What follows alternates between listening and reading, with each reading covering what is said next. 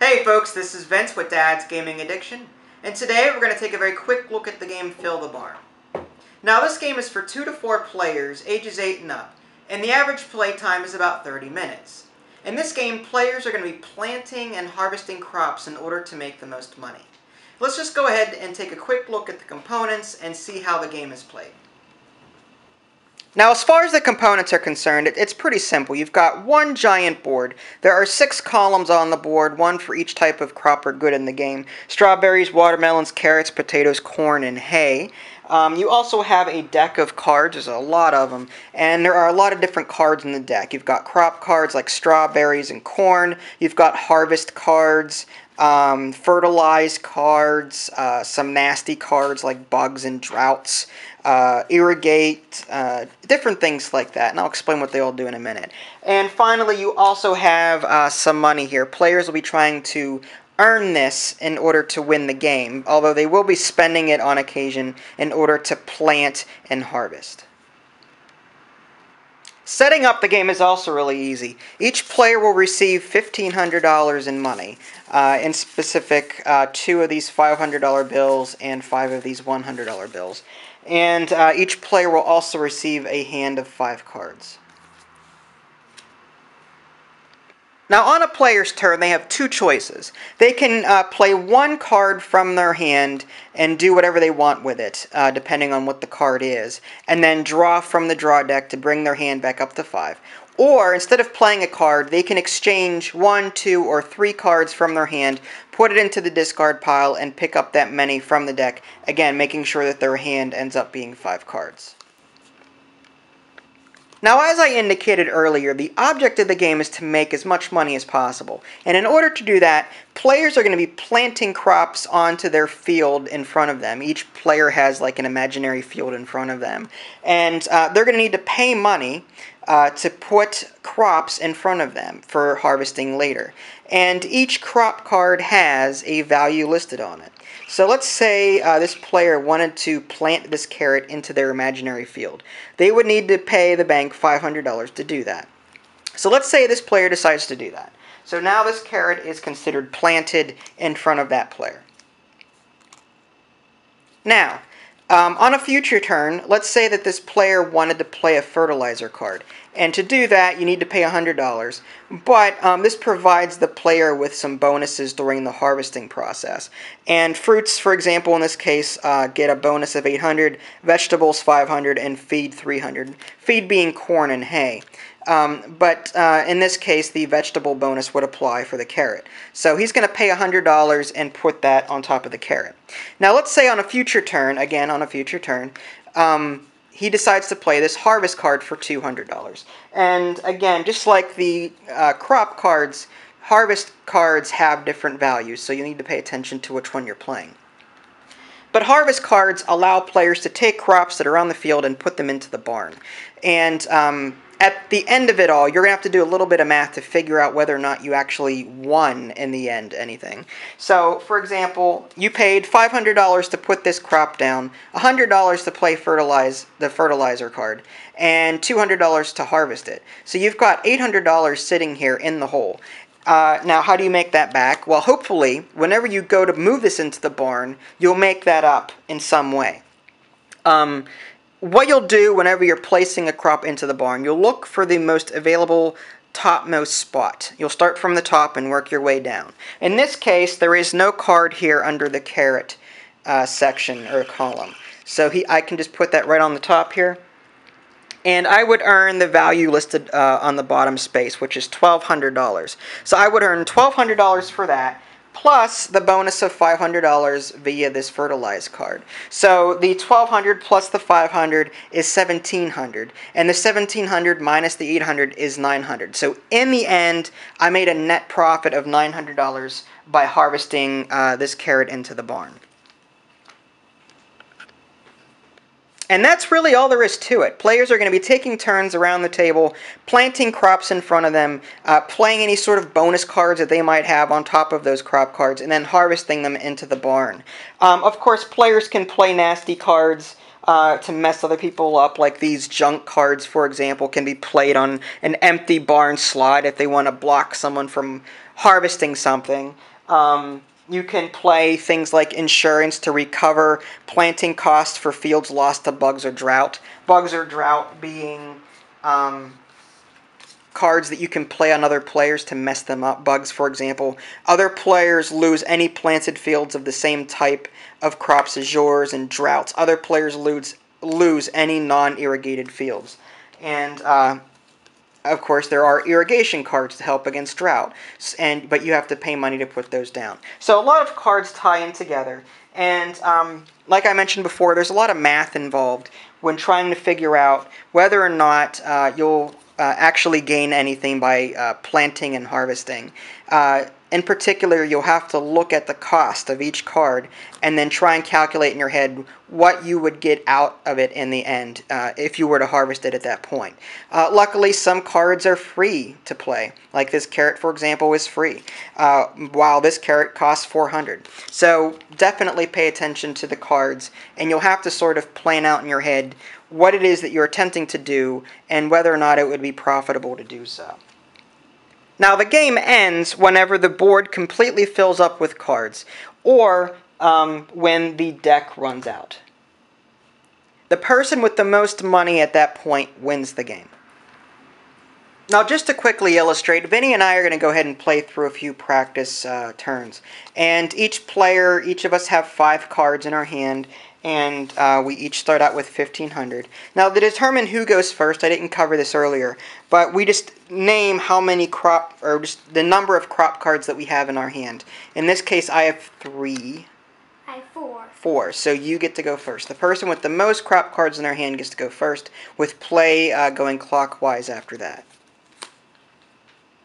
So in this, on your turn, again, you can play 1 card and then draw from the deck, or you can exchange 1, 2, or 3 cards. Can you harvest? You have to play 1 card at a time. So what are you going to play first? The crop? So let me see what see what this is first. All right.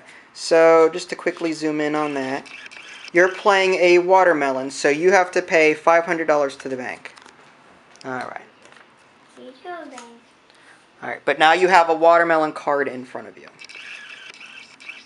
And now you have 4 cards, and you can draw. There you go. Now it's my turn. All right, I will go ahead and pay... Goodness. All of these stink. All right, let's... I'll go ahead and pay $500 to plant this strawberry. $500. So I'll just put that on my imaginary field for now, $500, and I'll draw from the deck to bring my hand back up to 5. I will harvest. Alright, so let's see what you're doing now. Okay. You got a harvest card, so you have to pay the bank $400 to harvest this. So what's going to happen, let's do 1 transaction at a time. We'll pay your $400 first. Alright. So now, let's take a look here. Now you paid to harvest, so you can put this watermelon here. It's the topmost section, the topmost part of the column. This harvest card goes in the discard pile, and now you earn the money listed on the bottom of this little area here. So it says $1,700. So you earn $1,700. Now, just doing the math, did you actually make a profit from this? $500 for the watermelon, $400 for the harvest. How much did you pay overall to do this? $900. $900. Now you earned $1,700. So how? $800. $800. Very good. 900 plus 800 is 1,700. So the watermelon goes here, harvest goes there. All right. Now, how many cards do you have? 4. 4. There's your card. All right. Now, unfortunately, I do not have any harvest cards, so I'm going to either have to keep planting or start trading some cards out, or possibly irrigate if I want to go that route. I may decide, let's just go ahead and plant this corn for $100. So I'll go ahead and plant that. And I have to pay $100 to do that. And I get to pick up a card. Okay. Alright, what are you going to do now? I'm going to discard these two. You're going to discard those 2 cards. Their discard pile is over here, and you're going to pick up 2 cards, right? Yes.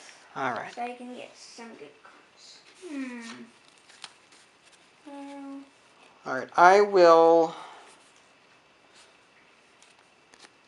go ahead and irrigate this strawberry for $100, just in case he happens to have a drought card. Strawberries are worth the most money out of everything, so I'm going to try and protect this if I can. So I have to pay $100 to the bank to play that card, and I get to pick up from the deck. I will discard these 2 again. Alright, so you're going to discard 2 cards, and you're going to pick up 2 cards, yes? Yes. Alright. So that. Finally, I will go ahead and play the harvest card that I just drew for $300, so let me go ahead and pay that first. $300 to the bank. Now I get to harvest this strawberry. And I'll discard these 2, the irrigate and the harvest. Now, the irrigate and the harvest cost a total of $400 to do that. It cost me $500 to plant the strawberry in the first place. That's $900. However, I earned $2,000 for this. So, Junior, can you tell me if I actually... 1,100. Very good. So I earned $2,000. In the end, I earned $2,000, but as a profit, $1,100, like you said. All right, now that it's my turn again, I'm going to go ahead and play this harvest card worth $400. So let me put that down. Trade in a 5 for a 1 for the harvest. And I put the harvest on my strawberry, which costs nothing. It says free down here, so I didn't have to pay to actually plant this. So I'm going to put the strawberry on the second space because this first one is taken. This harvest goes in the discard pile. And I earned $1,700 for that particular transaction. So let me do that. And in case I haven't mentioned it before, the values decrease as you go down the column. So the first plant that you put in, or the first crop that you put into the barn is worth the most, and the second most is worth a moderate amount, while the last or the third crop that you place into the barn is worth the least. For in the example of the strawberry, 2,000, 1,700, and to put a strawberry here is 1,400. For hay, you got 600, 500, 400. So this is one thing I actually don't like about the game, is that it's basically a mad rush to plant to get as many as you can into the barn at the beginning of the game, with the end of the game kind of slowing down a bit because the values are less. But you can always mod the game if you want to where you play up rather than down. So you play how you want, but that's just one idea or one modification that you can make to the game to make it play a little bit differently. Alright, Junior, can you tell me then how much I made from this transaction? It cost nothing to put this strawberry down and $400 to harvest it. So 1,700 minus 400. 1,300. Very good. I made a net profit of 1,300. Alright, so it is, I have to pick up from the deck, and it is now your turn. I will harvest this. Okay. Alright, so let's, alright, so pay the 500 first. Alright, so 900. Very good. He played a watermelon card which had no cost. It says free here, and he just paid $500 to harvest something, that watermelon, and it's $1,400 for that. So you would earn $1,400, but you made a net profit of $900. Got it? Okay. Yep. Did you get another card? No, I need one. All right. There you go. Thank you. You're welcome. Alright, I will go ahead and harvest this corn. I'm going to pay $300 to harvest this corn. Pay that first. 1, 2, 3. Harvest goes in a discard pile. Corn goes on the top spot. I get $700 for that. Did I make a profit? Well, $100 for the corn, $300 for the harvest. That's $400 for the expense. But I earned $700. So how much did I? $300. $300. Very good. That's not really a good card. Well, you're not going to make a lot of money with the corn or the hay unless you have some bonus cards. They're the least profitable of the bunch. The strawberries, on the other hand, and the watermelons, you'll really make out if you can get those planted. All right, now I skipped ahead just a little bit. We actually ended the game to the point where the drop pile ran out. We did not fill all of the available spaces. We still have an empty carrot, 2 potato spaces, and 2 hay spaces. So now we're going to count our money and see how much we actually earned. 1, 2, 3, 4, 5,000, 550, 560, 5,600 for me. 5,800. How many did you get? Let me see. You've got 3,000, and how much is this? 5,000. You've got 5,000. 200. All right, 3,000, 4,000, 5,000, 5,500, 6. You beat me by 100 stinking dollars. Holy shit face. Oh, 100 freaking. It's those drought cards. You played 3 drought cards on me. 2. Yeah, whatever. Exact. Still, it's enough. And there you have it. This is just a very brief look at the game Fill the Barn. You can check out my review at www.dadsgamingaddiction.com, or you can simply click on the link in the below description. That'll take you there as well. This is Vincent Vinny Jr. Thanks for watching, and we'll catch you next time.